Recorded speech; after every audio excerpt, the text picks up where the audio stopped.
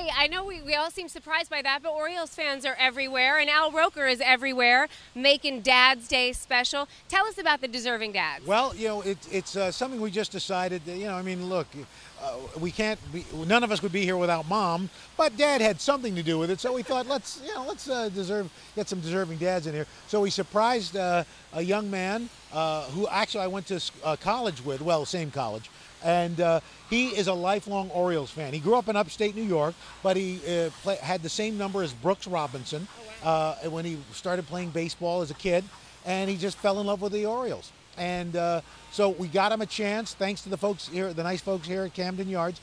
He got to, because he was a broadcasting major, he got to do the opening lineup for the Orioles last night. What was that like for him? He was. First of all, we surprised him at his house.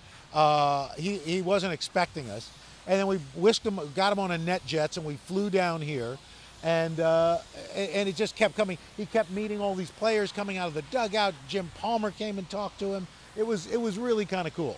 That's amazing. Yeah, and you're going to see it all this morning, right here on the Today Show, and we'll have him on here live with his family. His daughters nominated him, and they surprised him as well. He didn't know that they were going to be here. Incredible. Yeah, so incredible. It was just, and I also found out in doing this that the Orioles mascot is just the Orioles bird. He has no name. No name. He's just the bird. We all know him as the Oriole bird, or her. Bird. Come on, get him a name. Get him a name and get Dad a gift, right? Exactly. And get Dad a gift, okay? Just put a little effort into it, all right? Just a little, something, go beyond a tie, okay? Just a little effort. No socks, no tie. No, you might not get Al Roker. But... Yeah, I mean, and it doesn't have to be big. Just show that you put some effort into it.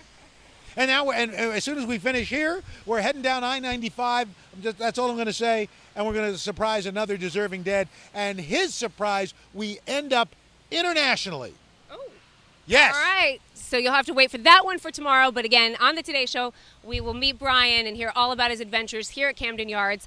Lowell, we're going to send it back to you. Yeah. I know you're a father of two. Yes. How are you going to get something like this? Yeah, well, I mean, my 2.5 and 4.5-year-old, I think I'm getting a little picture, probably a drawn picture, which is fine with me. That's good. But when they're older, I better get some electronics or there's going to be some trouble.